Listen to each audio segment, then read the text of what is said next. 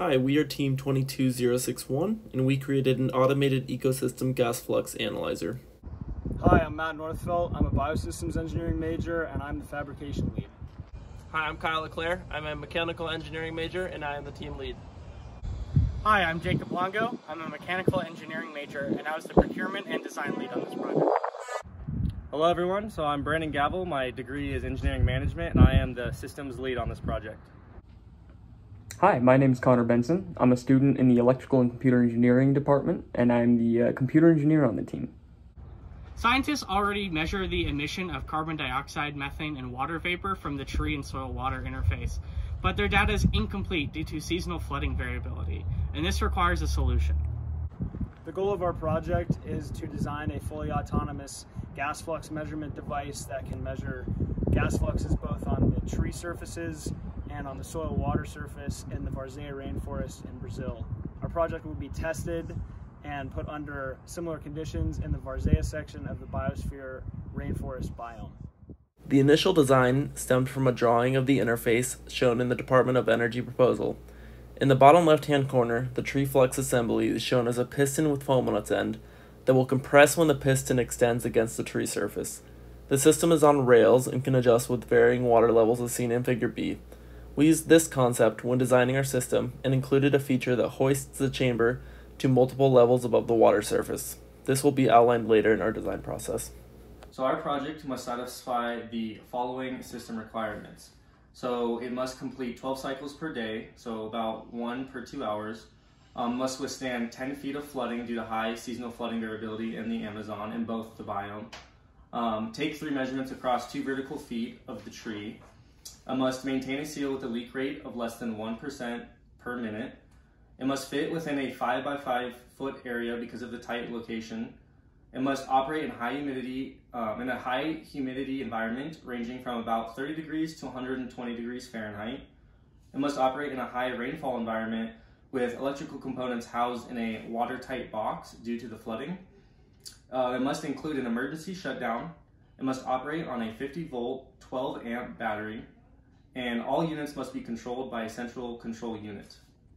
So our system comprises of 4 sub-assemblies. The first sub-assembly is the mechanical frame assembly, which consists of 4 aluminum posts, which prevents translation in the X and Y direction and only allows for vertical movement. Our next sub-assembly is the chassis assembly, which will ride up and down the vertical 4 aluminum posts. And then we have the chamber assembly, which is our main assembly, consisting of a horizontal linear actuator, closed cell foam, and a pressure sensor that will give readings when we're pushing against the tree and transporting gas back to the light core. And then we have the computer assembly, which consists of a Raspberry Pi and a linear actuator control board. The Vegas is broken down into 3 main electrical components, each serving an important purpose. The first piece is the controller. This unit is what researchers will use to control the Vegas out in the field. Users will be able to send commands via a user interface to start a cycle, stop operation, and reset to initial position. It will also display key information, like which unit is currently running, what state the vertical linear actuator is in, and various sensor readings. The second piece is the master unit. The master unit is what's controlled by the controller. It handles all of the logic relating to which unit should be active at any given time, and it controls the inlet valve to the light core unit. All commands are relayed through this device. The final component is the light core interface, or the analysis unit. This comes in 2 varieties, the tree analyzer or the soil surface analyzer.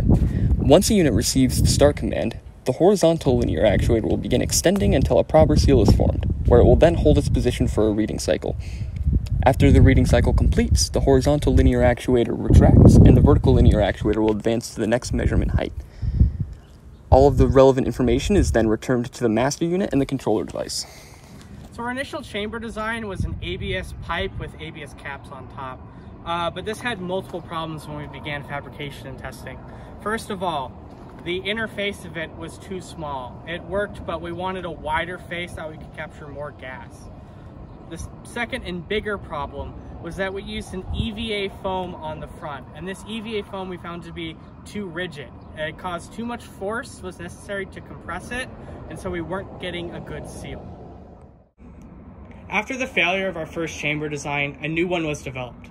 This one was composed of a toilet flange, which is capped by an ABS cap. There are multiple improvements on this design. First of all, the design now includes an aluminum plate removed from the cap that applies force more evenly to the edge of the flange using connector rods. It also now features a more compressible marine grade foam, which is still closed cell. On top of that, it is also a wider area, which means we should gather a more accurate sample of gas that is consistent volume every time. Prior to installation at the biosphere, the system was tested at the BE fabrication shop. To approximate a tree, a large PVC cylinder was used.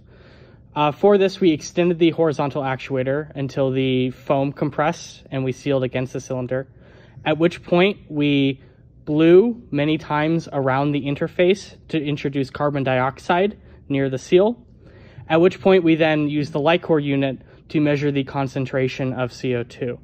In doing so, we found that we had a leak rate of 0.02%, while our acceptable rate was 1%. Initial tests were positive. Now that the chamber system, gas concentration values, and leak rates have been tested, it is now time to install our system in the Varzea section of the rainforest biome at Biosphere 2.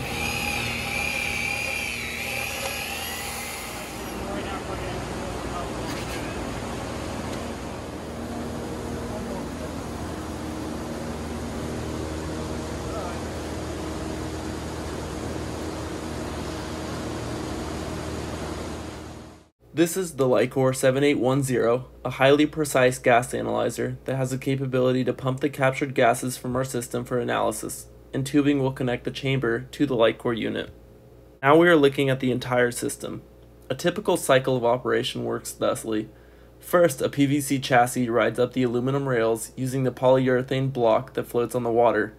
After reaching this height, the horizontal linear actuator then extends the chamber, which then seals against the tree using the pressure sensors at the front of the chamber. It then takes a cycle of reading for 3 minutes, then retracts, at which point the vertical linear actuator hoists the chamber assembly up by a foot. It then once more extends to make a seal with the tree and takes another 3-minute reading. It then retracts once more and moves up the tree another foot to go through the cycle once more. Once these 3 readings are done, the system will retract back to our starting position. Despite multiple challenges faced, including going through multiple iterations of the chamber design to ensure a tight seal, automating the system to run on a time schedule, and getting past the dense roots of the testing tree when installing the system, the automated ecosystem gas flux analyzer proved to be successful. This system will go through a few more months of testing and will produce highly accurate and resolved gas concentration measurements. Ultimately, however, the system will be installed in the Amazon rainforest, where it will continue to capture gas fluxes through the dry and flooding seasons, which will make analyzing gas emissions from soil, water, and trees easier and more accurate than ever before. We would like to thank our sponsor, Dr. Joost van Haren, for providing support and suggestions throughout the entirety of the project. We would also like to thank the Biosystems shop manager, Mike Mason, for providing design suggestions and assisting with the fabrication of our system. Finally, we would like to thank our mentor, Doug May, for providing the resources and experience needed to complete our project.